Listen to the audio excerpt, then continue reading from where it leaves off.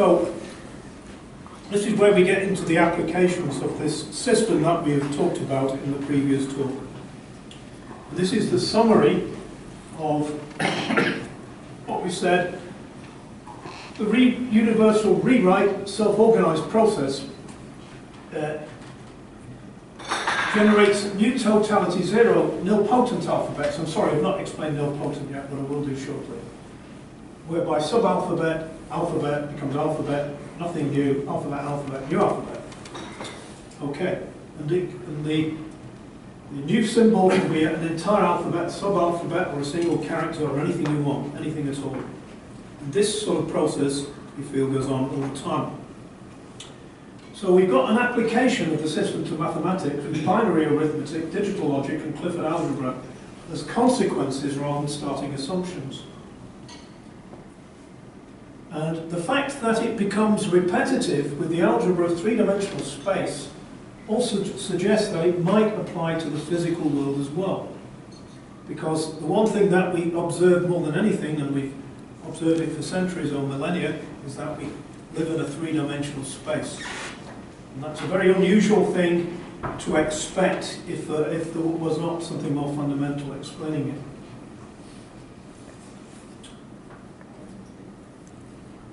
Now, if it applies to the physical world, we might expect that it's not one alphabet that applies to the physical world, but every alphabet, every possible alphabet we can have. And that each applies independently. And in a sense, we will find that does. Also, the presence of a repeating unit might suggest that we don't need to keep extending the alphabet indefinitely, but that we can somehow build the repetition and self-similarity into the structure. So even though it does go on to infinity, we can structure it in such a way as we don't need to explicitly do that. And in fact, there is a particular way we can do exactly this. And we can describe the indefinite extension using just the first four alphabets. And these then take on a special physical significance. What we want to describe is the physical world as we know it. And as far as we know, there is only, in the universe, there are only fermions, things like electrons, and their interactions. Everything else is a version of that. Nothing we know actually lies outside that. And space-time, all the interactions, are manifestations of fermion structure. So if we can solve the structure of these particles, then in that sense we can solve physics. And implicitly everything that builds upon it. However, maybe we can get more directly at the things like chemistry and biology, and we'll talk about that later. Now, if we look at the first four alphabets, and using the algebraic version that we have of them, we see that these are specific algebras in mathematics.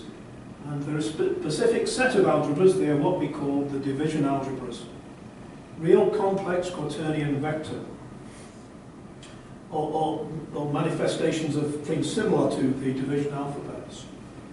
And if we look at the way physics is structured, then it's been a long-term belief of mine, largely borne out by things that I've found since, that there are only four fundamental ways of looking at the physical world.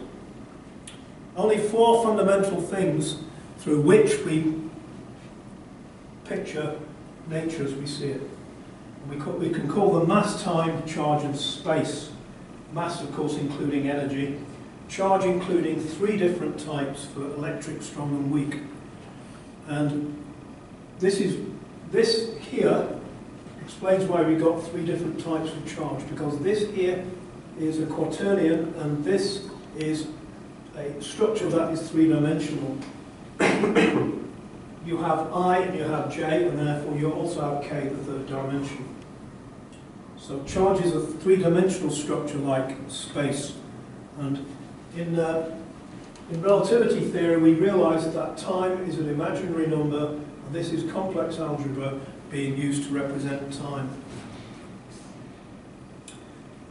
So So the first 4 alphabets appear to have the characteristics associated with the 4 physical parameters from which we can derive everything else: force, momentum, angular momentum, and all those things. Suggesting that the successive emergence, that these are kind of successive pictures of the universe, successive separate pictures of the universe. So we have a mass picture, we have a time picture, we have a charge picture, and we have a space picture. And if we got all those separate ones, then we can,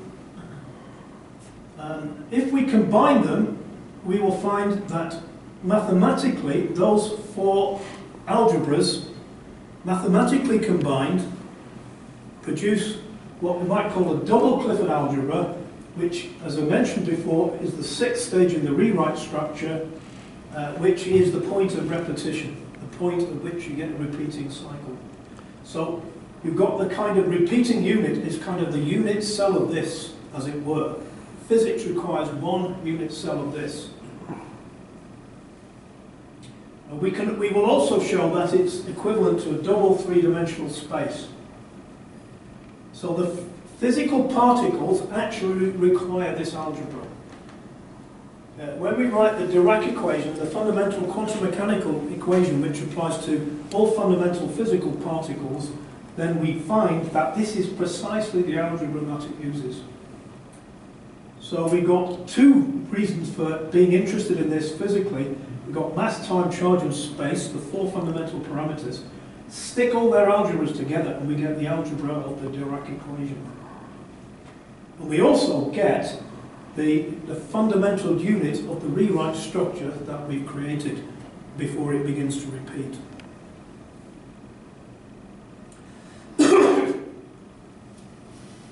So the fundamental object of physics requires those 4 algebras. This combination looks like this. I'll do it more understandably in a minute.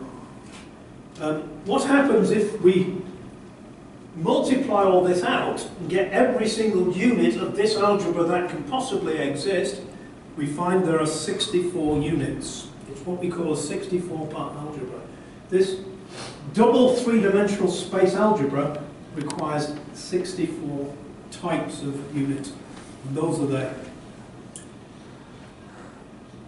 The blue ones are vector algebras, the red ones are quaternion algebras, and these are ordinary complex algebra. So the Dirac equation requires exactly this algebra, 64 units.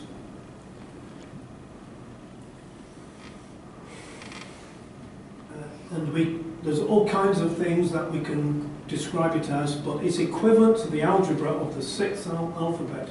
The repeating structure. This algebra is that algebra, the 64 elements, and that's a very important number to remember, 64.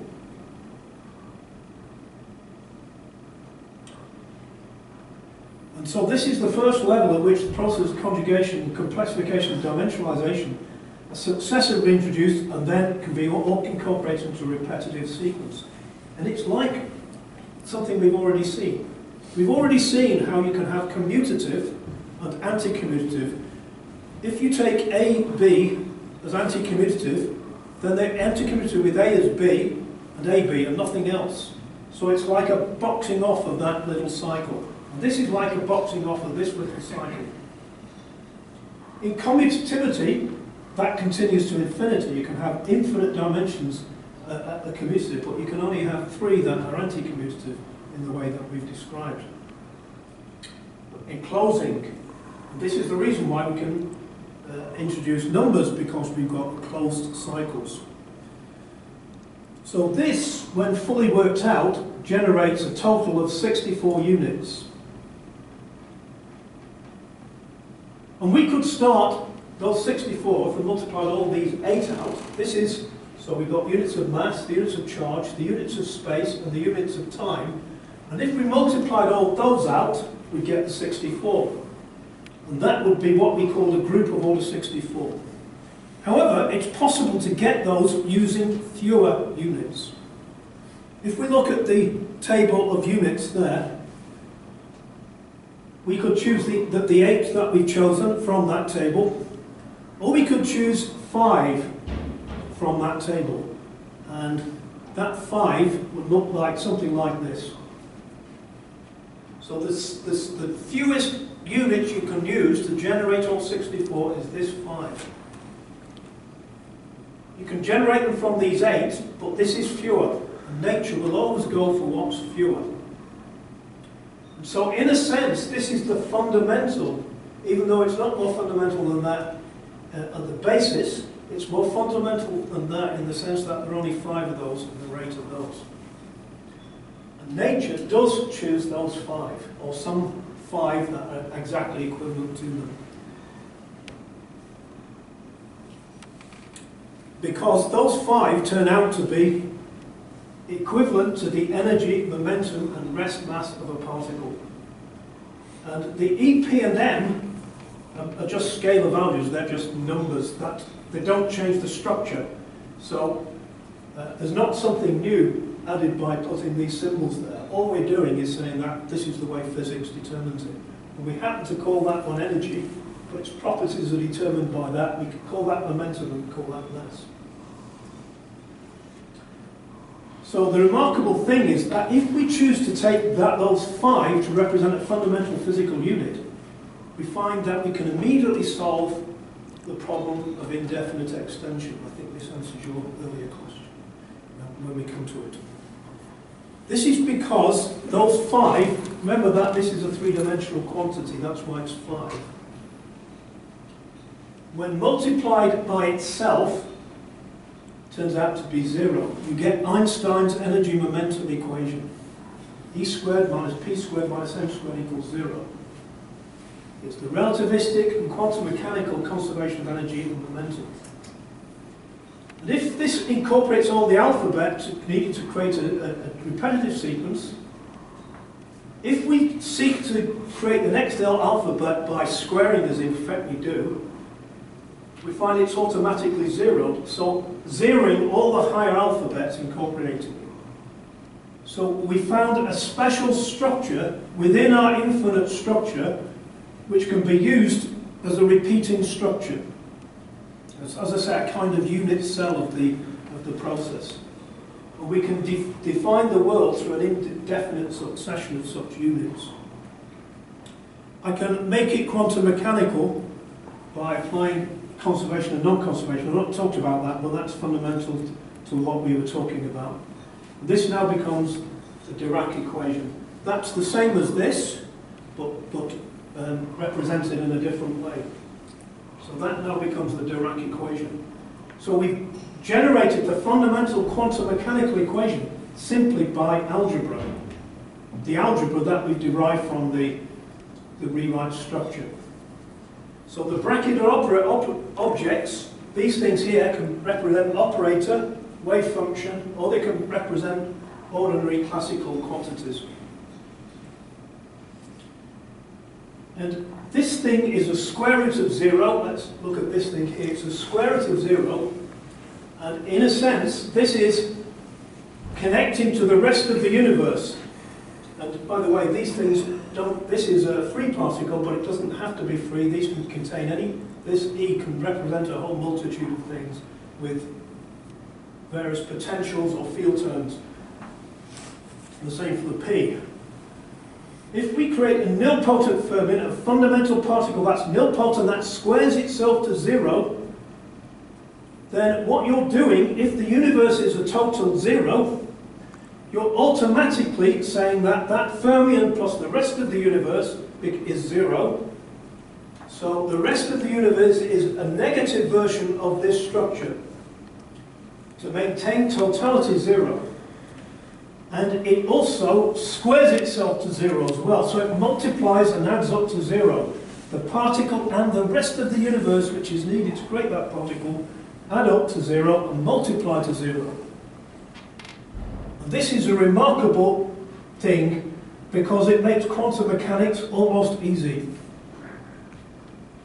If you write down quantum mechanics in this form, you can solve many problems very easily. For example, I know students spend about 8 weeks solving the hydrogen atom using the Schrödinger equation. However, if you use this, you can do it in 6 lines. and more accurately, because it's relativistic. It makes relativistic quantum mechanics easier than ordinary non-relativistic quantum mechanics. And it makes quantum field theory much easier. You can get solutions to things you cannot normally get, like the strong and weak interactions. You get analytic solutions of them. Never been done before, except by this method. So it also helps you to understand what quantum mechanics and the Pauli exclusion and all that sort of thing is all about. So the special nature of this term, this first term we have, regard to self-organization, comes if we treat reality as a zero totality. If we can imagine creating the object out of absolutely nothing, then you're left with what you might consider a hole in nothing.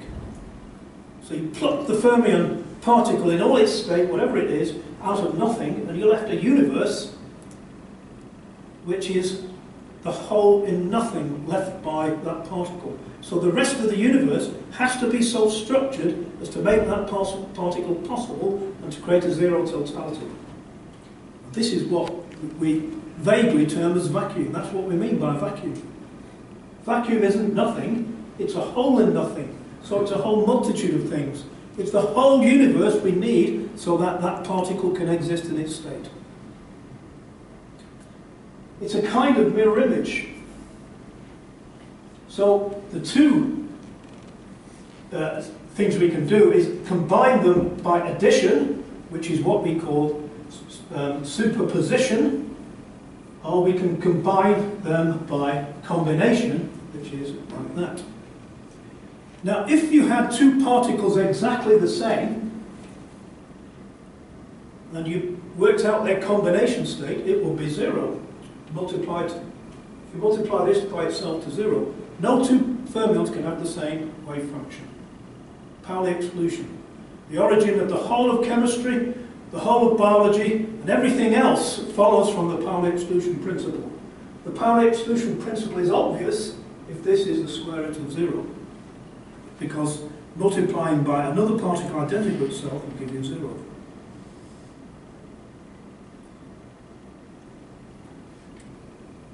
I think I've already explained this. The nilpotent condition is achieved in an infinite number of ways, each of which is unique. It has to be unique, they all have to be unique. And it's not just quantum physics that does it, it's all systems at high levels. Now this is an important thing. If you look, another way to look at the problem is to say it's an interaction between two spaces. And this is one thing that will help us to connect us to biology and other areas. We've got two spaces. We've got space as we know it, which is the thing we use for measurement and everything. And remember that space is the only thing we can measure. We can't identify anything else except space by measurement. Nothing else can be measured directly. Everything's a pointer moving across a scale or something equivalent. Only space can be measured. So this is the thing that we can measure. The rest of our understanding has to come from these parameters, none of which can be directly measured.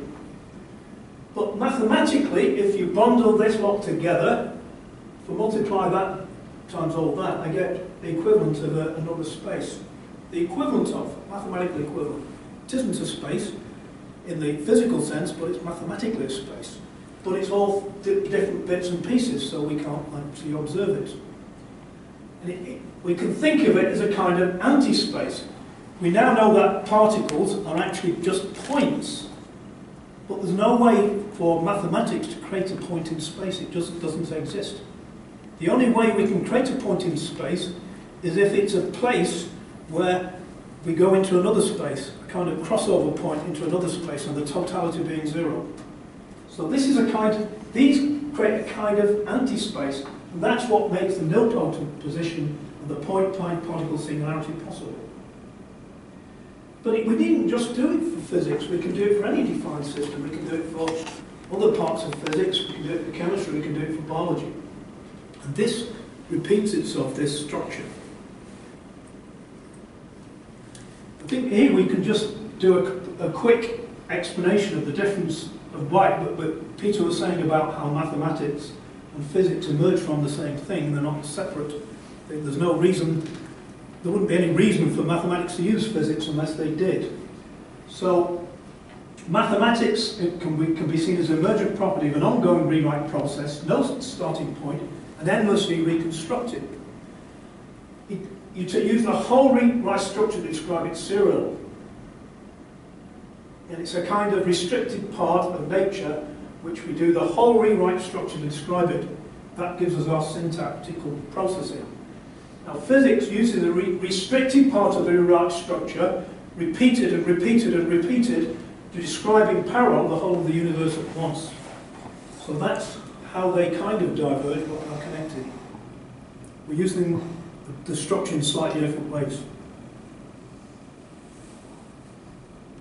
I think we've mentioned this already. The creation needs a simultaneous application of a proofreading conserve operation, which makes it possible to show that the new symbol isn't an anomaly. And each nilpotent state X is compatible but different from all the previous ones. So that the Fermion Dirac states X, which each is unique and conform to the exclusion principle, predicate all the semantic truths, and it's a non-trivial emergent Fermion cosmology that we would get from it. And as we were saying, the quantum field theory trace will always be a zero totality, even though each fermion is non-zero and non-trivial. It's a non-trivial square root of zero, and irreversibly emergent because each must be different from all that preceded it. Because we're not saying that this can be repeated in time. Nothing can be repeated, not even the time. Nothing can be repeated. It has to be a unique birth ordering. We get self-similarity at all scales, and we will show that the other things follow the same logic.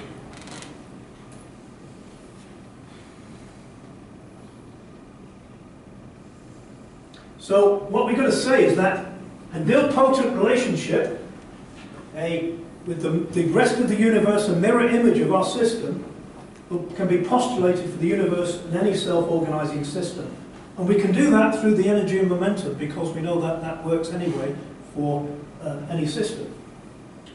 So the universal connection means the universal computational rewrite meta-language, if you like to call it, which is L, I think Peter mentioned that earlier, overcomes the problem of a lack of semantic information. Because if you've got digital logic, you're not actually looking at the whole universe. Here you are. You can only look at the whole universe. Each fermion, each system determines the rest of the universe as well. And because it goes to infinity and it's entirely tractable, as we will show, it entirely involves the whole halting problem. Yet, it's not as though it isn't like the Turing process, it's very similar. It's a generalization using a new, broader concept.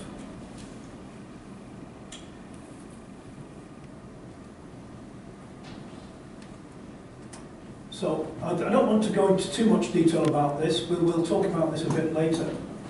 We're saying that all these things here are semantic productions and a rewrite language syntax realized by the algebraic operations of the mathematical group ensures the finiteness of the quantum field theory solution, but I'll not go into that detail. So it incorporates the concept of quantum probability in the form of the complete symmetry goal or permutation group. We'll talk about that in a minute. The mathematical concept of group and its Lie calculus of derivatives is utterly central to quantum physics. Because applying the correct syntax will always result in normalization or convergence. And this is because all groups have a unit element and all elements have an inverse. So any group structure we have will have an inverse.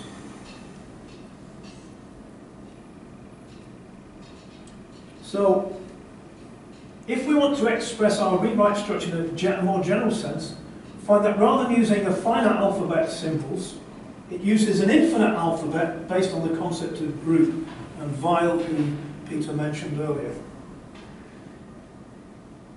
Each universe of algebraic solutions has an inverse and a group element. The group here is the is the nilpotent group.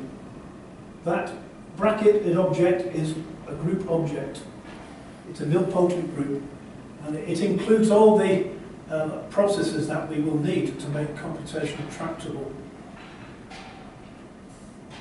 And this is another thing mentioned by Peter. All members or elements of the automisms, they all become members or elements of the automorphisms of the complete Galois group of permutations, because you can represent any group as a permutation group, ultimately.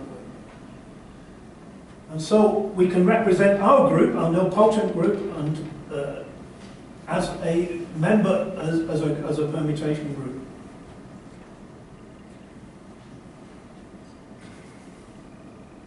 If we take the symbols of the alphabet to represent abstract groups rather than number, as their syntax allows the language to redefine self-organization in a fully normalized quantum field theory in a very simple way, as automorphic. So we've mentioned that. And Conway has shown that these automorphisms have an optimal, unique process of birth ordering in the form of a unique birth order automorphism. So we get the unique birth ordering again, and this will be very important to us later.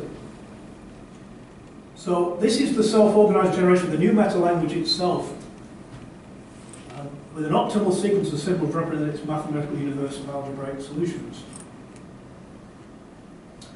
Okay. And again, we get probability automatically through the concept of permutation, without even referring to probability theory. With many consequences. So the groups, including the Galois group, emerge naturally from the rewrite structure because the nilpotent structure is a fundamental lead group.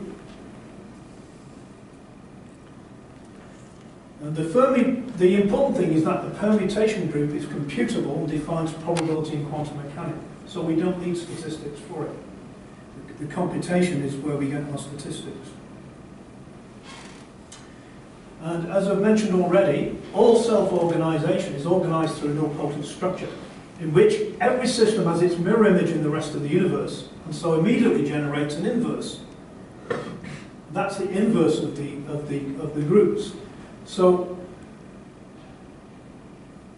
we can expect, it's because we're connecting with the rest of the universe all the time that self-organization is true. We call it self-organization, but it's really universal organization, because each system organizes itself and it organizes the rest of the universe, and vice versa.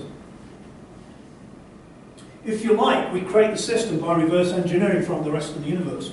So if we've got the rest of the universe, we can create a system by reverse engineering it from it. So any system is like a group element with the rest of the universe as its inverse. So that, and when you get any change, there will be another element in the same lead group.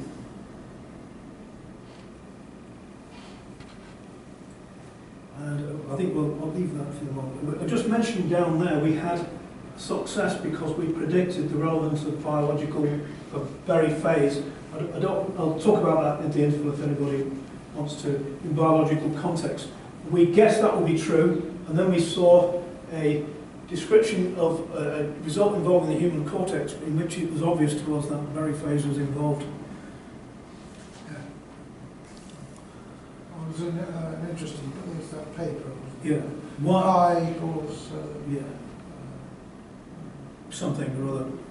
The big pi equals a visual. Yeah, because the pi turned out in it, it was obvious it must be Berry phase, as we predicted. I just want to mention a little bit about entropy. So entropy is an obvious consequence of this. Each alphabet includes the previous one. It's intrinsically irreversible.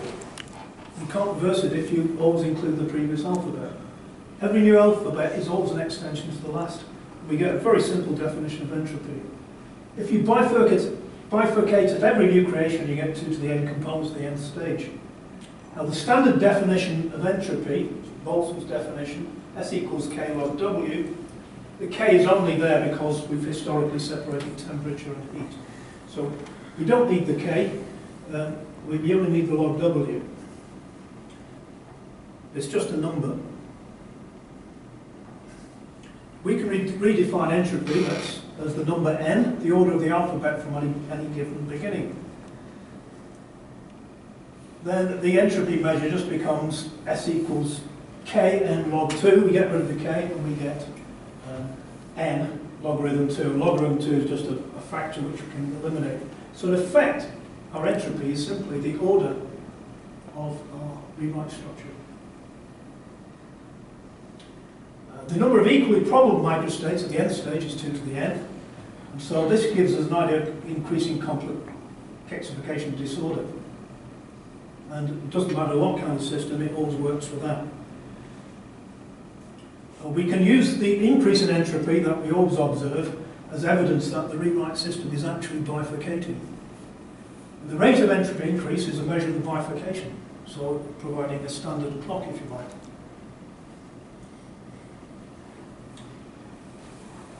This would accord with Shannon's view of 1948 that at least K2 log 2 must be dissipated per bit of information.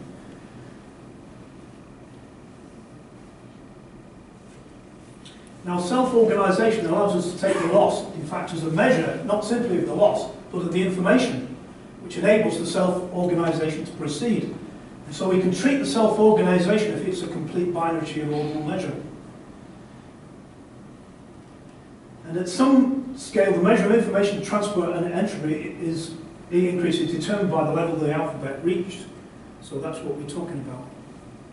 Say more about temperature, I'll leave that for another time. Translations from local to non-local to local effects cause time asymmetry because the local requires asymmetric time-like and constant. Yet the non-local doesn't require time asymmetry. It's a standard thing of quantum mechanics, but local does. But you can't have a local, a non-local process without a local one. And so there's always a time component. And I think this is observability means that we're talking about an event in the present. The future is part of that vacuum state, that minus our state, that negative part of our state. The future is all in the vacuum.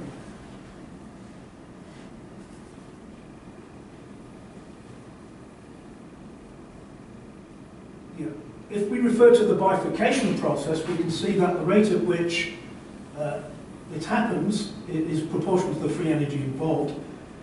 And the higher the energy, the higher the rate of bifurcation. Now, if you've got something near chaotic, it will be highly nonlinear, highly connective, and so it would bifurcate rapidly. And so that's why these systems generate a large measure of entropy, especially living systems.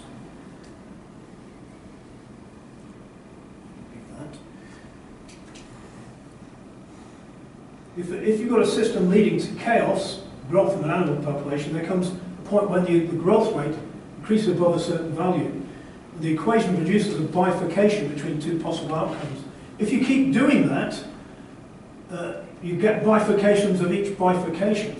And that's where the Feigenbaum number comes in. By the way, I don't know of any explanation of this particular number. It would be interesting if anybody could find one. So this can be seen as a characteristic extension of the alphabet by the creation of a new one. It's exactly the same as we've got in our rewrite structure.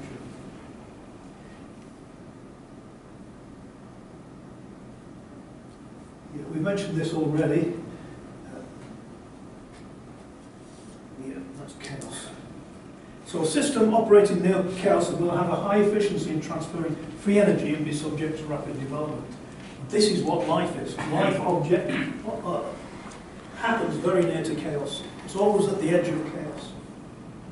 And that's because life, living systems, are very highly connected, non-linear things.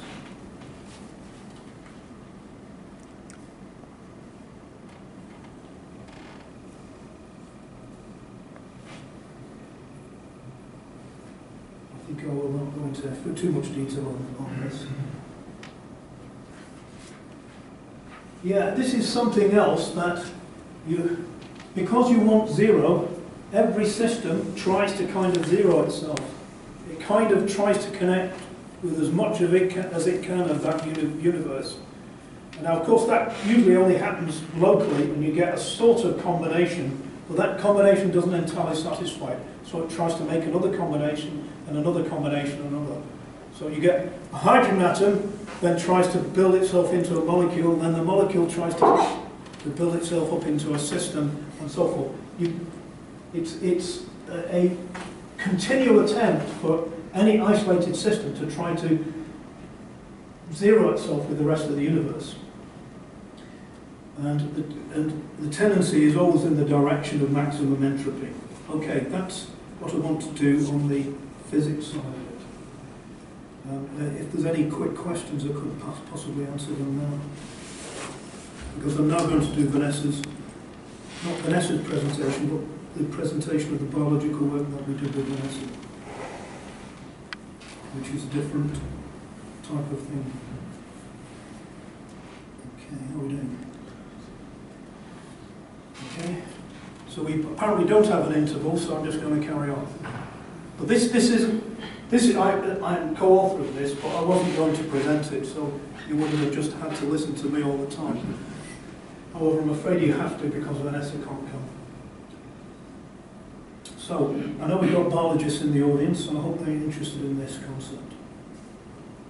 So, our nilpotent function operates in such a way that the system becomes a mirror image of its environment. And the change is mutual, and it's all specific. And it's not quantum physics or even physics, it's anything will do this. And this is how we can tell that we have a holistic way of looking at things. We got the characteristic mathematical patterns that we find in physics also occur in biology and other areas. And it seems, especially the genetic code, and it seems that it must be the same information system forcing this similarity. And these are characteristic patterns that we've noticed in all these areas. Double three-dimensionality, I've already mentioned that. Two vector spaces, that's the same as the double three-dimensionality, which creates a singularity or a boundary.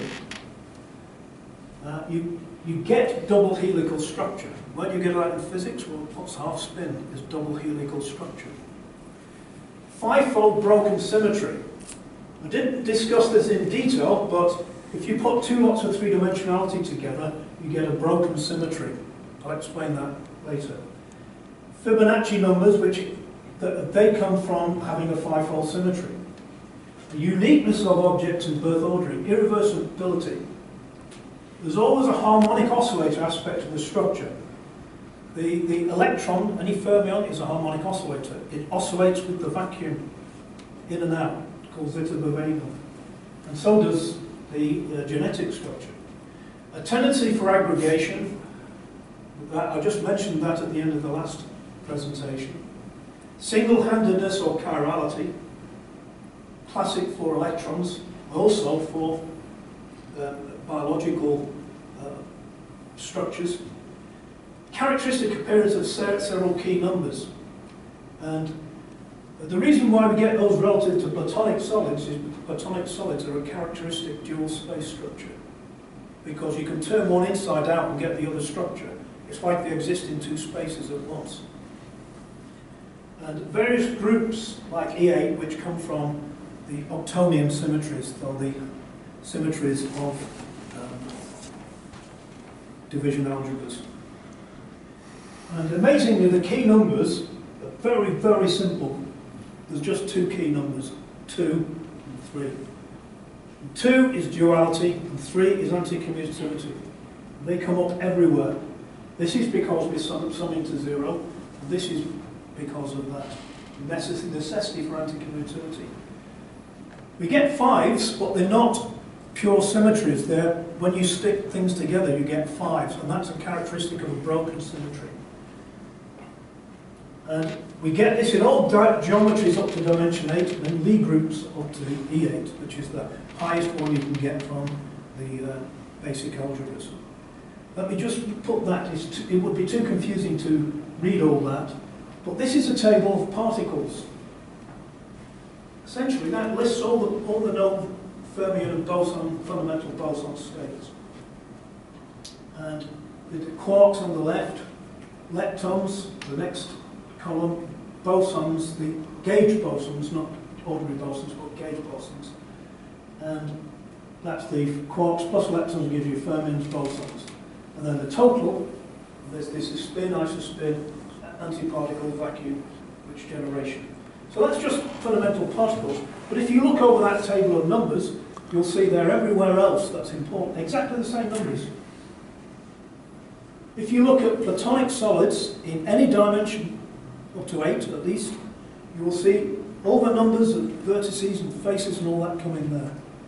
If you look at kissing numbers, for packing things together, you'll see they're all in there. If you look at the Lie groups up to E8, you'll see all the numbers are in there. 240 is the number of group vectors in E8. So in other words, all these incredible symmetries are based just on 2 and 3.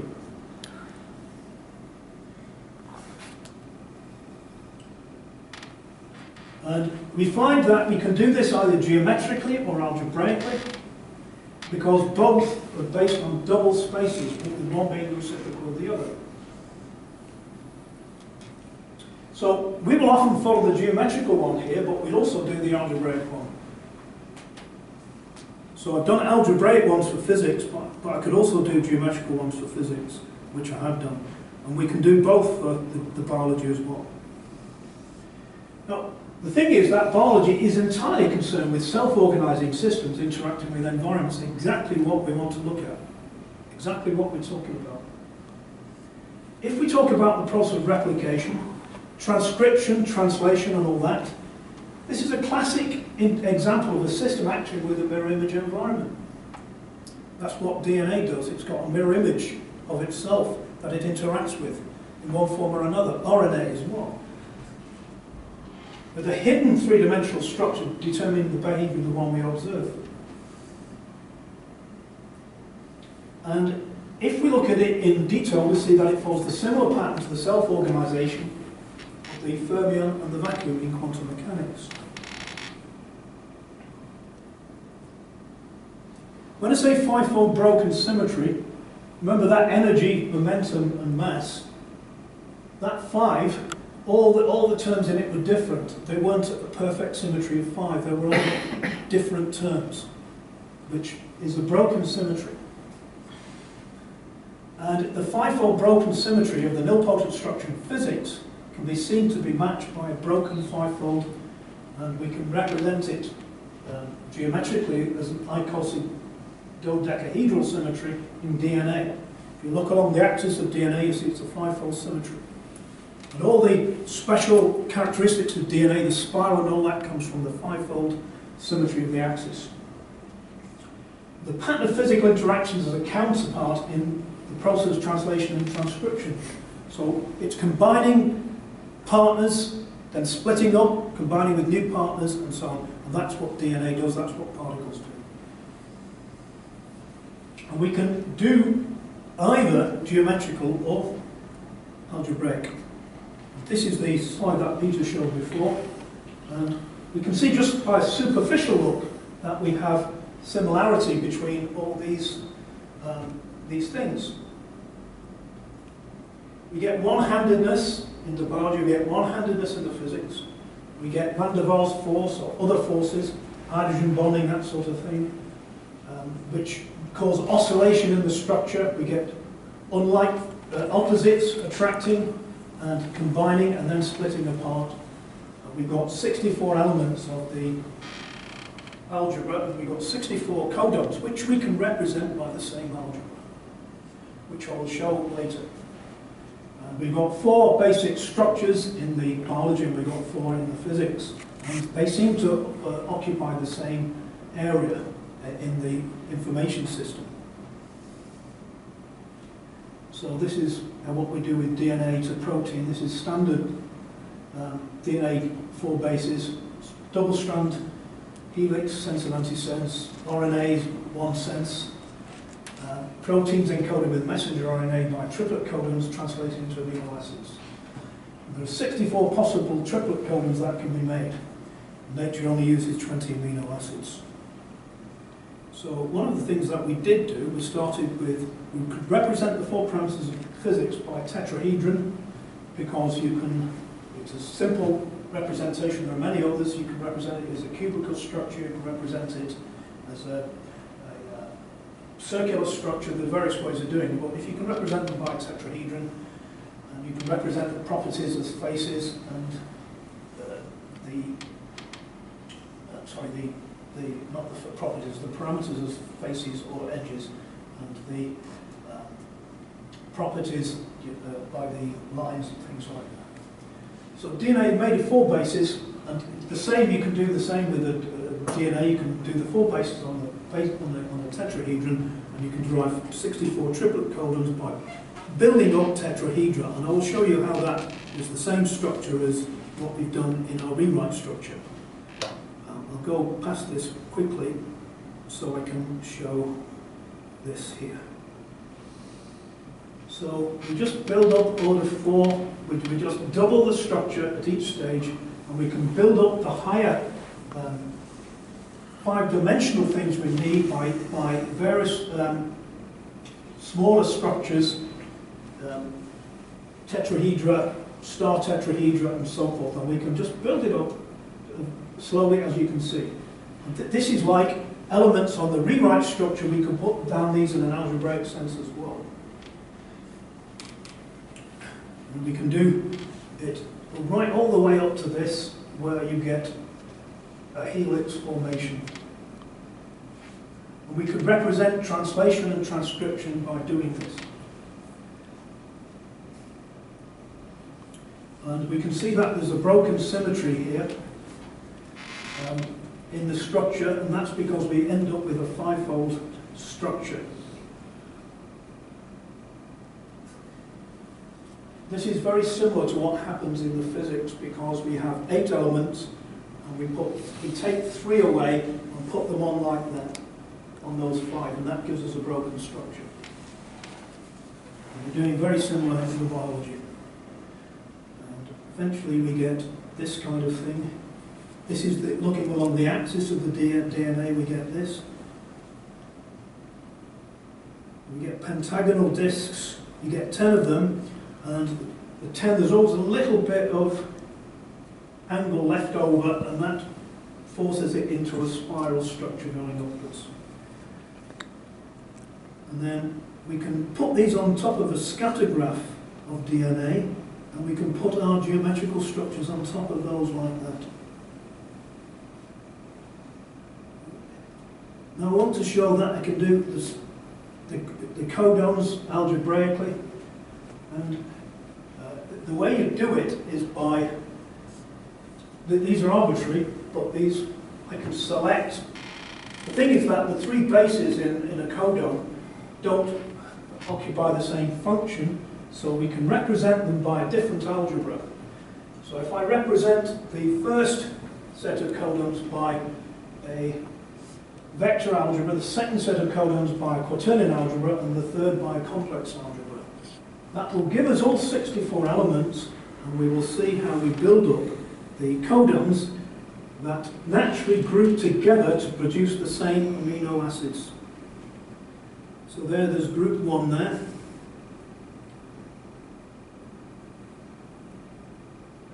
And group 2. And group 3. And group 4. And we see how we can group together. All those groups only have the same structures together. These groups are based on the middle codon. There's other ways of doing it, but you can see how you can represent all of these uniquely, and you get some beautiful symmetric patterns in it. So we can see the patterns almost perfect. If you look at group 3 and group 4, it's absolutely perfect. And if we look at group 2, the only thing that looks different is having the serine and arginine. I think there's one of those is slightly anomalous, but not much. And that's only because we're looking at one species. If we looked at another species, it wouldn't be the same. And it does seem that they become mixed at some stage in biological evolution. And by the way, one could use this as a kind of way of looking at phylogeny and so on.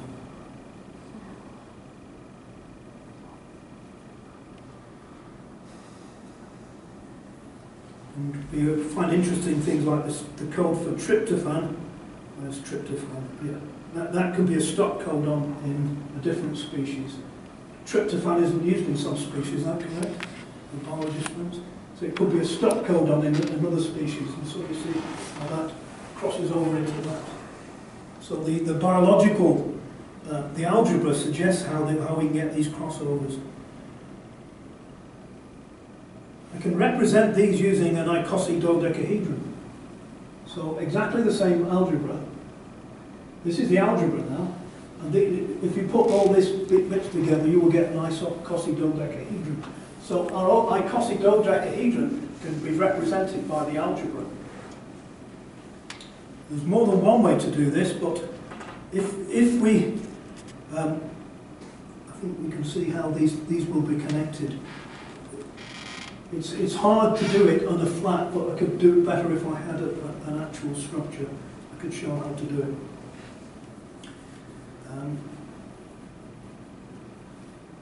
Yeah, and we can actually develop a nilpotent structure even.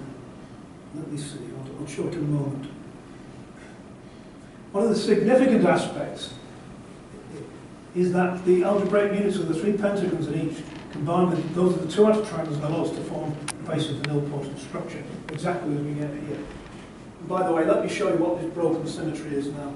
You see the three eyes, J and K there, the blue ones, they're all connected to the same object, this red eye. So they retain their symmetry. However, the red ones, the other three-dimensionality, has broken up because that K is connected to that.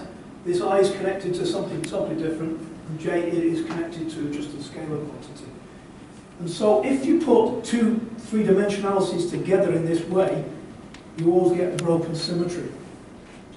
And if I did this in terms of the charges, I would explain why we get SU2 for that one because of that, SU3 for this one because of this, and U1 for that one because of that. So I'd explain the structure of the standard model, but that's for another time.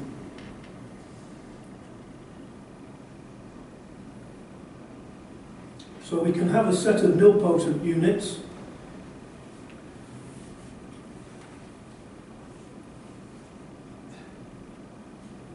It appears that we have the means by which a self-organizing system can connect to its environment. This nilpotency, the square into zero, one is the object, one is the environment, this negative version. And this is the nilpotent version of it. You can take those objects and the 5 will create a nilpotent. Okay, and that's all I'm going to do on this because we haven't got time for anything else. So, thank you. I'm sorry, but you haven't finished with me yet. I'm sorry about this. That shouldn't have been me, so I hope you take that into account. This should have been me. And this is something that worked with Peter on the general principles. I'll try to be quick so you don't get tired of hearing me. Peter, sorry, before you go on, perhaps just briefly because, as you said, that's maybe someone else's material, not as much as yours. Can you explain how what you just presented goes beyond essentially kind of complex pattern spotting? Because you showed or briefly mentioned on one slide that only applies to one species. Oh no, that was just that particular layout, but the species are very similar. So much of it's similar, much of it isn't. But I get the feeling that for lots of disciplines, lots of numbers, you know, you could quite easily say 20 forces, 20 something else's, whatever field that might be. And I think to me there's a difference between finding similarities and then using the universal real language to suggest how they may or why they may be similar, than actually explaining the genesis of both systems and saying this is why our language says both these systems have arisen. We have discussed that. We have discussed that, but I didn't have time to talk about it. We have discussed the processes of transcription and translation, the processes, not just the similarities in the patterns, but the actual processes, how the processes can be explained as the environment connecting with the object. So, I mean, if there is a thing which connects with its environment, it's DNA, because it grabs all its partners from whatever environment it has and reconstructs itself by using its environment. I think it must be the process that's key to me, because from my perspective, there's nothing special about DNA. 20 amino acids, to me, is a coincidence. It's 20 in some species. That may be. As with 4 bases, as with lots of these similarities, I think that the nature of the similarity perhaps doesn't centre around the numbers or the symmetry. It's the process. Those slides I showed with the geometry, they were a process. They weren't just pattern. We were actually showing how the process happens. Okay. And I think it's very difficult to deny that there's something fundamental if you see a process happening. Okay. So I think that's how I would answer that. Fine, thank you. And in any case, there's a lot more similarities than just those numbers. There's the similarity in what they do. Mm. You know, the Zitterbewegung, as it were, the jittering of the strands and all that, the chirality of it, the helical structure, you know, emerging, all that kind of thing seems to be part of a process. And if you look at it as a geometric process as well as an algebraic one, you see that if you're putting 2 spaces together in some peculiar way, then you always get this kind of structure. Mm. And that seems to be what's going on. It seems to be 2 spaces. That's why I emphasised that earlier. If you break it down to its simplest level, you get 2 spaces interacting. And I think you know it's impossible to deny there's 2 spaces somewhere. But there's a lot more to it than I could actually describe today. But it is a process that we were talking about. And I think that we could actually make suggestions about biological things as a result of this process. But it can't be denied it's very suggestive, at the very least. And it's not just coincidences are not that common. In any case, you're talking about an environment, and you're talking about a system and environment. And I think it's a classic case of it. Yeah. So let's try and do this last bit of the presentation. So the rewrite structure predicts a staircase of structures, and nilpotents at one level become units at the next. One of the things that mattered to us particularly was the number 5 appearing, because 5 is always the signal for a broken symmetry. And you could do it 5 going downwards and 5 going upwards. And I did that with particle structures. I showed how you had each particle structure was a 5, but then it involved in another 5 in that bigger group. And we found the same with DNA, that you could go 5 downwards and 5 upwards. Well, I think the Fermi is the perfect self-organizing system. Everything constructed from fermions can be described in the same quantum mechanics and so are also self-organizing. A self-similar order can be predicted at high levels, even though you may lose coherence. You may not be able to maintain the same structure coherently upwards, but then a new self-similarity will emerge at a higher level. And for example, these may be coincidence or may not. These people showed that linked chains of magnetic atoms of cobalt transform under a magnetic field to an aligned spin into a critical quantum state, which is a quantum version of a fractal pattern with things, resonances in the golden ratio. Another important thing is that this is this is really an expression of conservation of angular momentum. Either the system or the system connected with the environment. And large-scale systems, galaxies for example, clearly observe angular momentum in this way and can be modelled by expressions like this. This is something very interesting. Astronomers discovered an unusual helix-shaped nebula near the centre of the Milky Way. Looked like the classic image of a DNA molecule. The nebula formed because it's so close to the massive black hole at the heart of the Milky Way, which is a very powerful magnetic field, powerful enough to reach out to this incredible distance and twist up this gas cloud with its field lines. And another group of people have demonstrated that particles in plasma can undergo self-organization as electronic charges become, and the plasma results in microscopic strands of solid particles that twist into corkscrew shapes or helical structure resembling DNA. These helical strands are themselves electrically charged and attracted to each other. Divide into two, form two copies of the original structure, and interact and induce charges from the neighbours. They could also evolve in a sort of way similar to biological. Another thing was mentioned by Peter was quantum holography, and what I want to mention here is the holographic principle, which is thought to be a general organising principle in nature. And the holographic principle effectively says all the information about a system is on the bounding area. Now that area can be interpreted as space-time space or space-times time. It can also be interpreted as energy and momentum, because that's the time and that's the space. And if you've got IK and E and IP, then the JM is an automatic consequence, so it's not new information. So these two alone give you all the information about the system. So they're equivalent to a time and single dimension in space as we represent them that way as differentials. And so these, you can say that this, if the system has this structure, then you are coding the entire information in the equivalent of a bounding area.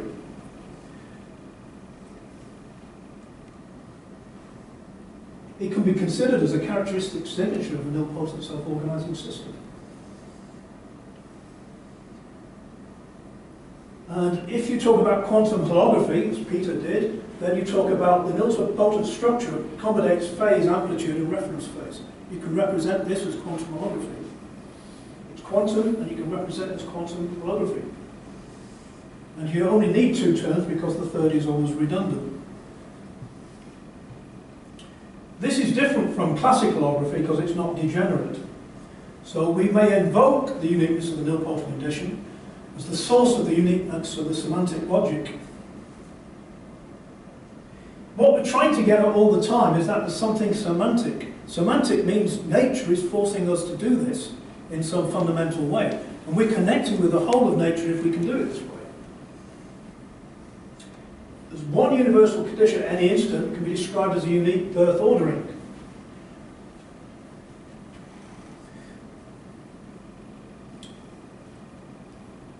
We have this idea of order emerging from chaos. The universal rewrite system shows that quantum chaos leads directly to nilpotence. This is the quantum criterion for the required universal fractal behavior.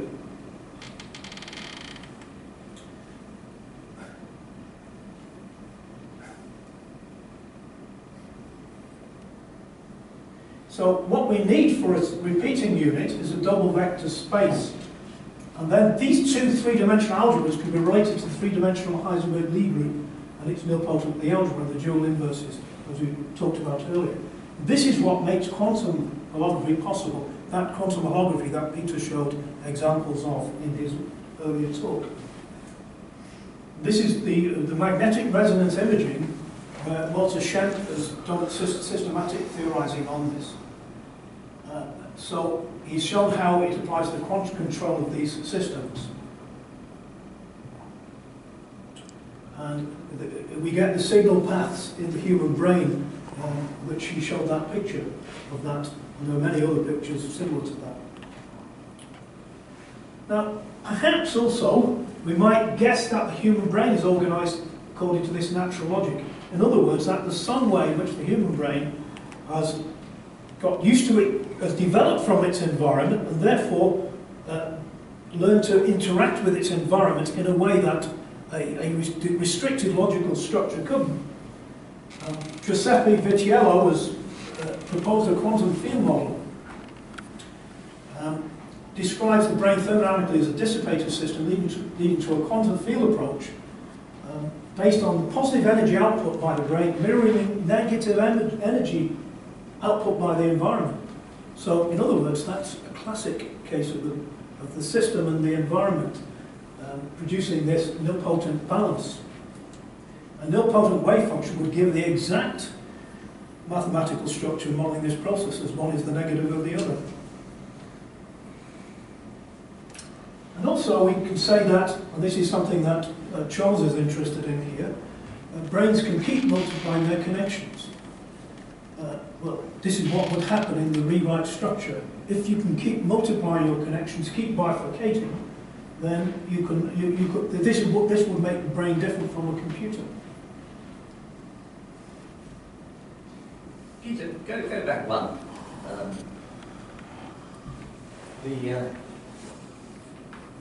Your sentence here, the need to describe the brain thermodynamically. Do you explain that sentence again, would you? Yeah, what he says is the brain is dissipative thermodynamically. In other words, you're putting energy out to the environment.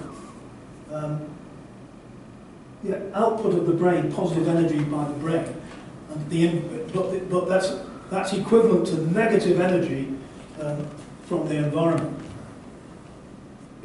If you flow in one way because it's dissipative, then in other words, it's the environment's doing the opposite, because that energy's got to go somewhere.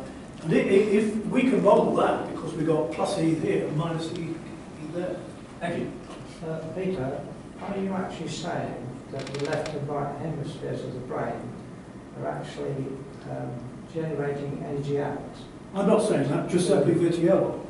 Yeah, but is that what you mean?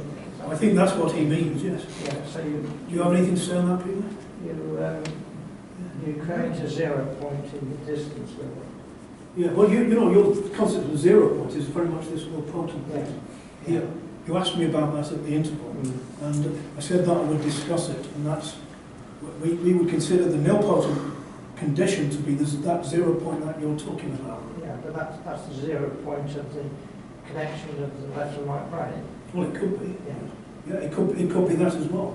Yes. There's no reason why it can't be. No. I mean, you might even be able to test that supposition with the MRI. Could well be. Doing some experiments. It's well accepted, isn't it, that the brain generates energy? Yes, but he was modelling it as a quantum field process, which fits with, he wasn't saying it was new, but what he was saying is a quantum field process. And we say immediately how we can do that with a nilpotent structure, because that's what we do. The environment and the object add up to 0.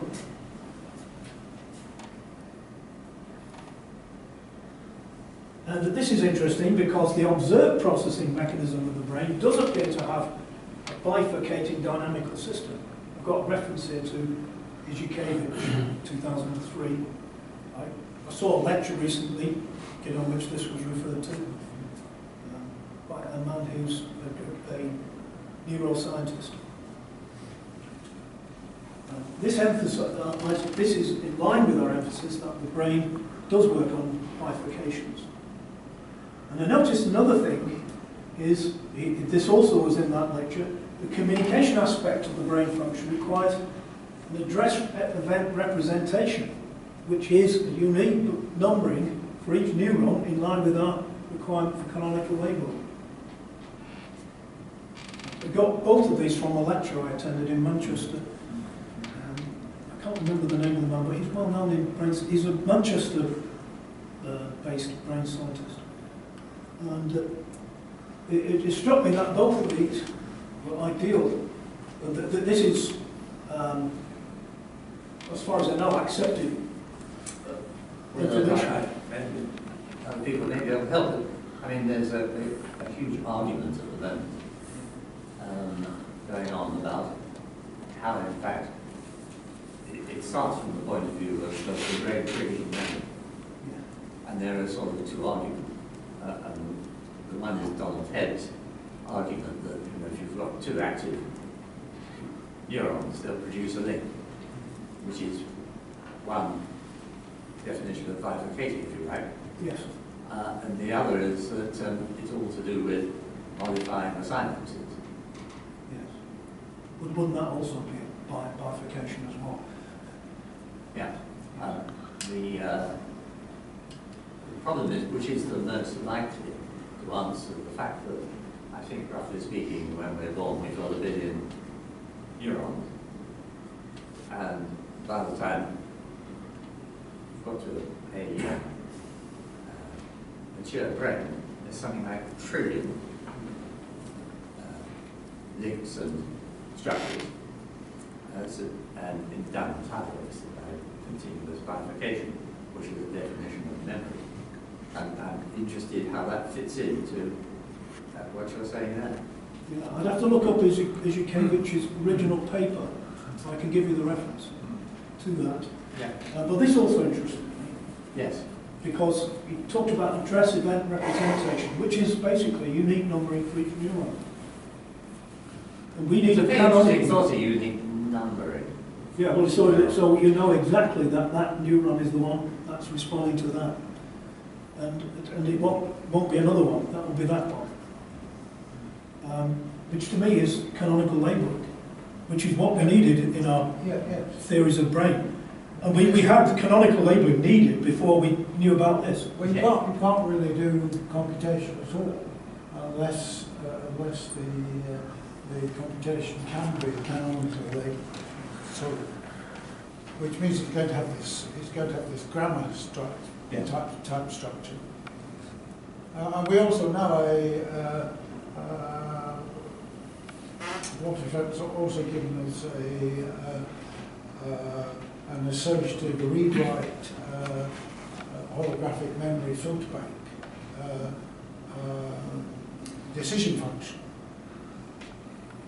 which from all of his mathematics to indicate the brains that this is the best structure for the brain that you could possibly imagine.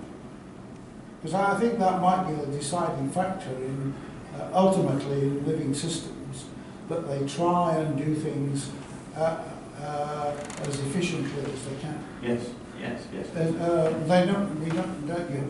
hasn't necessarily arrived at those structures here and now, but that process is perhaps ongoing in each of us to try, depending on what we're working on, to try and reduce things to something as efficient as possible.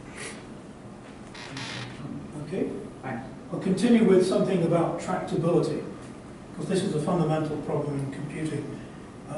Given any computer problem, can we express it in polynomial terms and show that the complexity over time will be as an algebraic part, or will it be a non-polynomial exponential growth? Well, we think it's the former. If it's P, of course, we can always devise an algorithm. If it's NP, then we can't. But I think nature shows that we can always devise an algorithm. Can we find a golden ticket decision function able to map exponential complexity back into polynomial terms? Deutsch is a paper mentioned earlier, inspired the search, and this led to our work on the universal computational rewrite structure. And so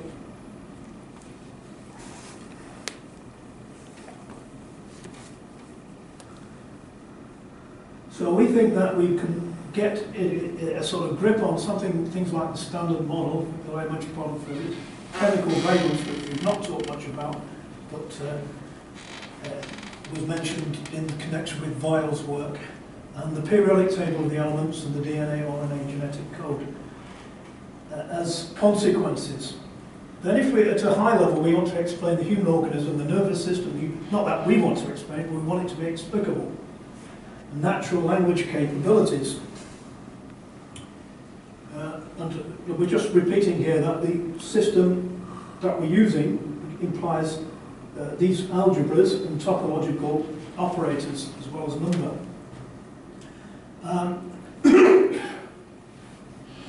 And so, can we do this? Well, the framework includes D-group germs, commutators, as a generalized function for of the concept of the derivative as used in calculus. Let's leave that. You want that? Yeah, that's a couple of references already mentioned. Now, this is what we've said before. The universal computational rewrite system extends the concept to an infinite alphabet. And here we've got the normalized quantum physics, the self-organized derivation of the alphabet's emergent semantic productions. Describe essentially physical conservation energy equation, as we talked about before. So this is what we've got before. And, sorry, we're saying that the x squares to 0, so that all unique solutions are nilpotent or self-similar fractal dimension 2, and constitute a single computer universal fractal attractor as Wolfram has noted. So this is a graphically canonical equation showing the universal fractal attractor. Where you can see where the centre of the attractor is. And if the thing about the quantum thermodynamic Carnot engine is correct, all the changes in the new states of matter take place in the area in that area. As the system evolves, it goes back into that area, and then a new property emerges, and then things develop again with that property of bringing back up.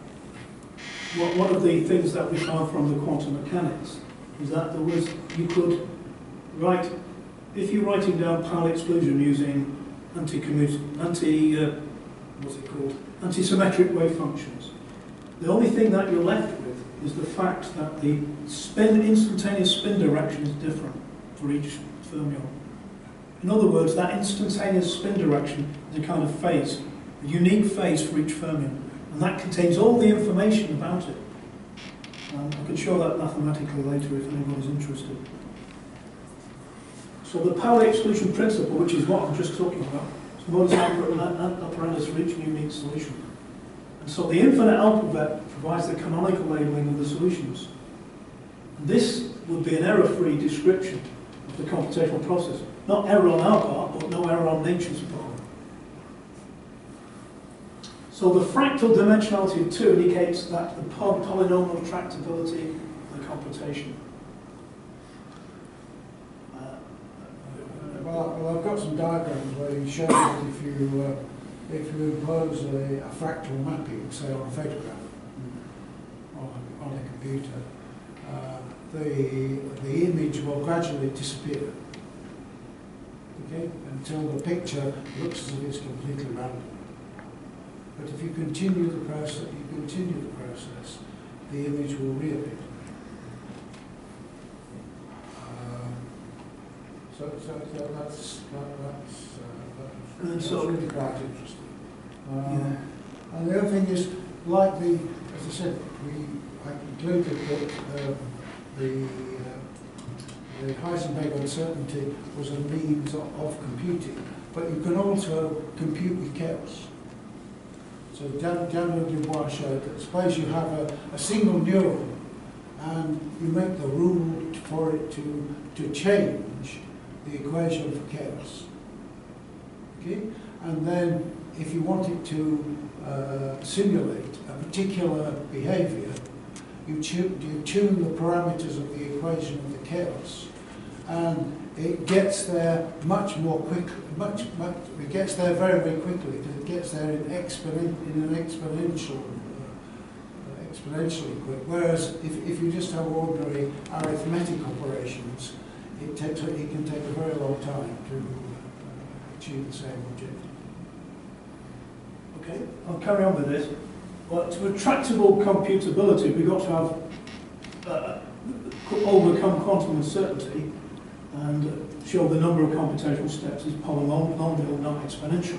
But in addition to that, we've got to have a Hamiltonian or Lagrangian. Well, we've got that because we've got our Neuroscience operator, which is basically conservation of energy, Hamiltonian and Lagrangian. Well, the direct equations. Yeah. And we've got the computational solution space can be canonically labelled. Well, if we've got an infinite alphabet of unique Fermi states, then we've got canonical labelling, because each is unique, and is unique in time as well as in space.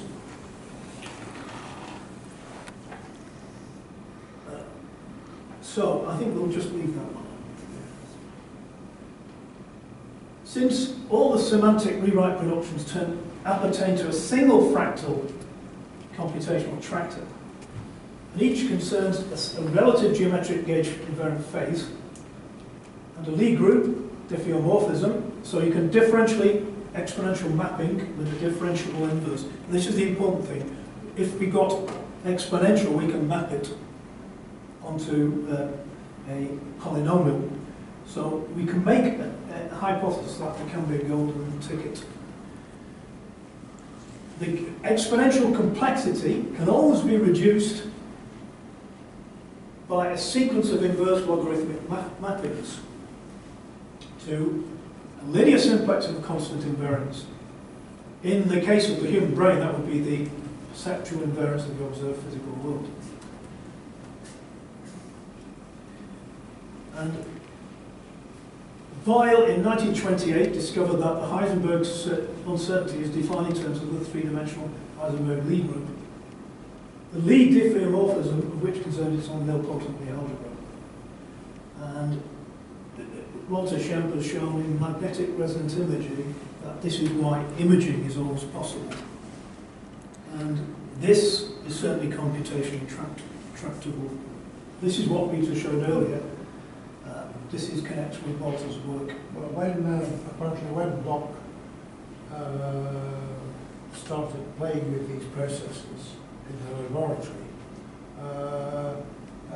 he almost drove himself mad because he knew that he could actually have this image or this convergent process working in the laboratory.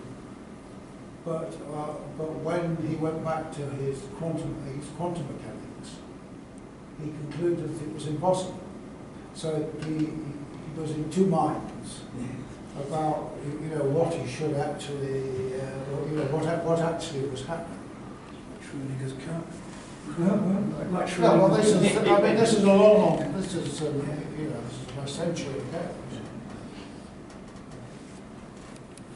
So Peter was showing how this is the actual means of the image producing quantum computation. And so this is the means of it. The Heisenberg's uncertainty is the means of it, not the obstacle. Yes. Yeah.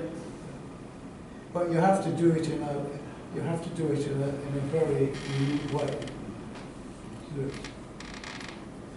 So we don't need to go into that any further. So the brain has a canonically labelled quantum holographic pattern recognition, which is your left and right hemisphere, and of language and thought.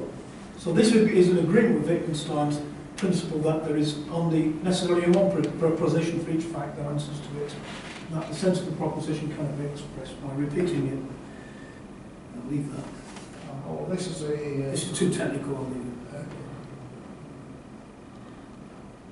Since each relative geometric gauge invariant phase is arbitrary to a fixed phase, because Peter said it was arbitrary, it was just the relative phase that mattered.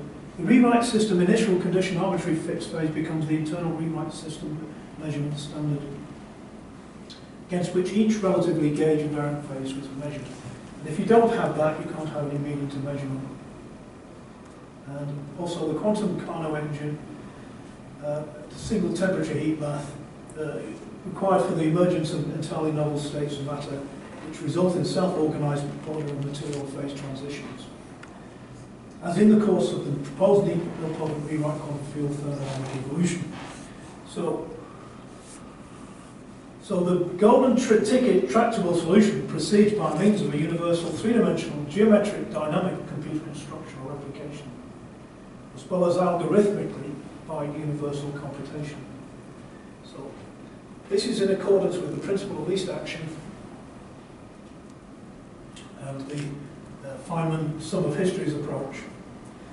And so that the human race actually becomes an agency for its evolution.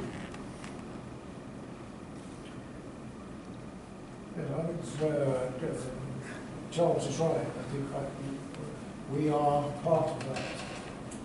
We're part of the whole. What we do is find ways of pushing the evolution forward, or even backward. So we've shown that the universal nilpotent rewrite language with infinite alpha grammatical preoptions is a key, at least, to a new quantum physical and tractable anticipatory computational understanding. Each and every computational tractable solution and its counter image, like the environment, the vacuum, whatever you want to call it, the unique roots in the factorization of an algebraic equation. And so consciousness can be included here as a counter image. And as like the double helices of DNA and the human self-consciousness, the result of a quantum physical human brain stroke mind with natural semantic capabilities.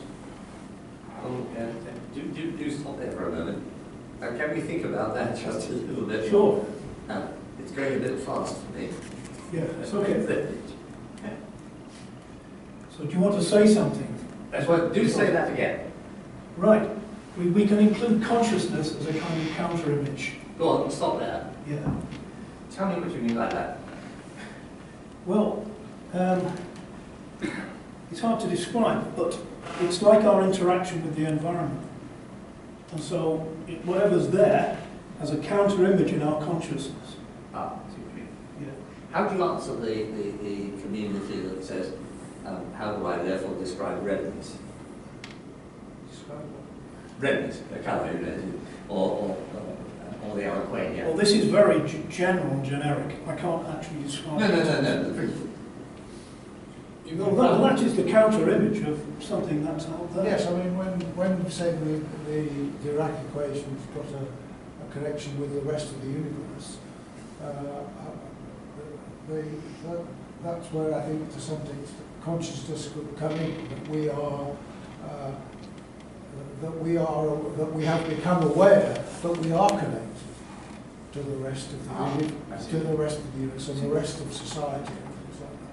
So the system responds to the environment responds to the system. But here we've got the system responding to the environment. Let's say we're aware that we're aware, in effect. Sort of, yes. I mean, it gets very difficult, the language at this point. Well, we haven't really got the language to discuss consciousness. We're not claiming that we've actually got a fantastic breakthrough. We're just claiming that this is another example of the same kind of thinking that we're talking about. See, for example, here we've got the counter image as applied to the nilpotent Dirac equation. I mean, there's a very simple example that was published by a man called Albert. He considered, one person considered, what was the difference between a digital automaton and a quantum automaton. Well, apparently the quantum automaton knows things about itself that it can't tell anybody else. It can't communicate to anybody else. Yes, I bet a lot of human beings like that. Well, that's because if we are quantum mechanical. Yes. And this would be thinking because each of us would have a unique property. Oh, absolutely. In the whole universe. Yes. That's something that is utterly us, and there's no way of, it's a unique fact. No. There's no way of the other person of actually understanding it. Yeah, sure. See, what we're saying here is that structures defined to have intelligence aren't any different from any others. Oh, well, now, careful. In requiring the non-local connection to produce self-organization. That's not the same thing as saying they're not different. in that principle. Yes. I think we have to be terribly careful about going from intelligence to consciousness. I would argue they're totally separate. One could, but I'm just saying, Yes. I was talking about intelligence here, not Yeah, I'm trying to follow you as best I can. I'm not saying it's consciousness, I'm saying it's intelligence. Yeah. But this point is talking about AI, so I'm not talking about consciousness. And in that context, we need intelligent systems still have to connect to the rest of the universe to produce self-organization. And if we wanted to produce AI, we'd have to build this structure into the system. We'd have to build it in some way it interacts with its environment. In a way that you can't do with the Turing machine and digital logic, because they don't interact with their environment. And that is always the key, it's the interaction with the environment. But we know how to make it interact with the environment in a sense. You do the reverse logic on it, and that is the interaction with the environment.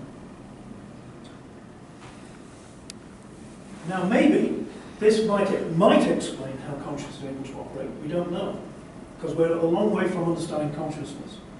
But it is possible it could make the creation of artificial self-organizing systems more practicable than they are. I'm not sure I particularly want that, actually. If you could simulate the non-local connection digitally, if you could. Peter, if I don't let's go down this line too far if you I don't really want to go down it very much. But I must admit, it's always seemed to me that the entire universe is self-organizing and everything in it is. Yes. And the only thing that isn't is our brain. Yes, okay. Because we're the only people that can actually forecast what's going to happen in the future. And therefore I'm interested in why do we want to actually create. I don't think we can, but I'm hoping we can't, because I don't like the idea of it. Okay. But I want to say that if you don't bring in the environment, then you can't do it. I'm not so keen that we want to do it. We are saying nature will always be structured as a Piatini scale because it doesn't know any other way of operating. Yes. So it's like something equivalent to the renormalization group will determine higher structures. So renormalization group. And this is in answer to your biological question in some way. What we're saying is that if we got an information processing system, whatever happens, you have to find the right ingredients at the level you're at for that to operate. And there are certain ingredients it must have. To me, to describe how living systems operate, it isn't really the correct thing to start from chemistry and say, well, this molecule has that property and that has that property. You've got to say that the way it operates is according to an information processing system. And it therefore requires to find something that has those properties, which may happen to be this chemical or that chemical or so on. You know, rather than building straight upwards from chemicals, I think we should think about understanding how it uses whatever's available to make that possible. In the same way as you get convergent evolution, uses any genetic path to fit a thing into its ecological niche. I think there's something driving it which is not the chemistry, but it's something more informational structure. We say nature will always act in such ways to create a P, and so we can disregard the NP problem. I'm saying restructuring self-organization at all scales forced by the Reed-Rate principle. And what drives it is a double space, or space and anti-space, with the totality of the two being over zero. The P structures will be different at different scales, obviously, but something will always turn up to fill the spot. This is what we think is happening. It's the information process which drives everything, and something turns up to fill the slot. Ultimately, something gets pulled out of this degenerate space, a new property, that might fulfill the spot. It's exactly like you get the renormalization. Might never have existed in the universe before. This is what happens in the renormalization group. You get a high level of physics, and something fills the spot. Something new fills the spot. You could argue that what fills the spot is, of course, the human brain. Well, the human brain must fill the spot at Yes. some stage. Yes. It must do. Because it is actually different from everything else that's come before. It must fill the spot, but because otherwise it wouldn't be there. Yeah. But it's a difficult question to work out how, but it must do. Well, conditions at high scale will always determine what kind of B emerges at lower ones. And we can always express that using the Lee methodology. And I think it's because of this that we can use the human brain's mechanics to make sense of the universe and project downwards. So we project downwards because using similar mechanisms to observe ones. So that's what we do. We observe things and we project downwards to observe similar mechanisms. And that's because similar mechanisms are there. It's not obvious that they would be. It's not at all obvious. It's not at all obvious that things at a low level would resemble those at a high level. But they do. Peter, you talk about the universe, getting the consciousness of the universe coming in. Yeah. But what about the connection of the geopathic field to the combination between the two? The geopathic field. Yeah. I'm not quite sure what that is. Yeah, I'm sure there is some connection. because that is quite powerful. Such as the I've got to say, I don't pretend that I or we know all the connections. And I'm sure that there are many that we don't. because that brings in the balance that we look for. But I think some amazing things that Watershed put some papers whereby somebody had studied the European sparrow. Apparently the European sparrow, the European sparrow doesn't stay in Europe. It goes every winter to Africa. Okay? Yes. And somebody said, well, they put a tag on it, a vectoric tag, and they were amazed to find that it actually flies at night. Okay, and they were able to prove that in fact in the beak there's a special cell. There's a special cell, and there's something and there's one in its eye, in one of its eyes as well. And that's able. I think that's able to follow the magnetic lines of force. Yeah. Which is just amazing. Because, I mean, if we want to do anything like MRI, we need a colossal magnetic field, and yet here's evolution has found something in a cell and adapted it.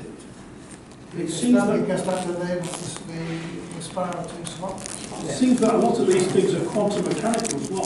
Just one little quantum mechanical process tips the balance. Yeah. Just one little thing, and it's sort of as though nature will find what it has to find.